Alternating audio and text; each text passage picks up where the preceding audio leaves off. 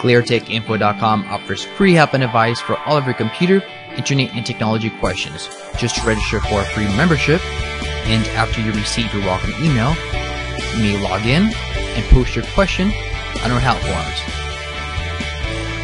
Remember, the only stupid question is a question you don't ask.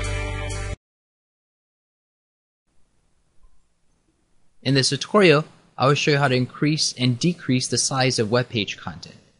And this will work on any internet browser. But for this example, I'll use the two most popular, Internet Explorer and Firefox. So here's myspace.com.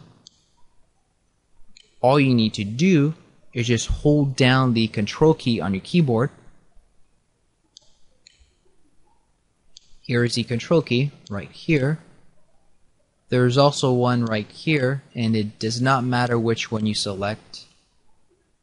I usually use this one since my left hand will be holding down the key and my right hand will be on the mouse. Click and hold down the control key without letting go.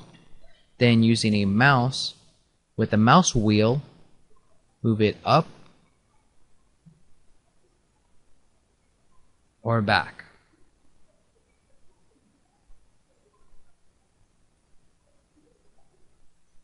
As you can see,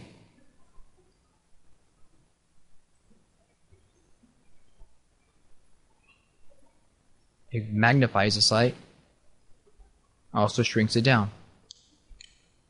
And now I'll show you with Firefox. This is just a random video. Click play, hold down the control key, and go back and forth on the mouse wheel. Make it bigger and smaller. You could also use the plus and the minus key on your keyboard, and it will do the same effect. So that's using the plus key and the minus key. So you select and hold down the control key while you're holding down the control key. To shrink things, you hit the minus key on your keyboard or the plus key on your keyboard. It'll work the same way as a mouse wheel.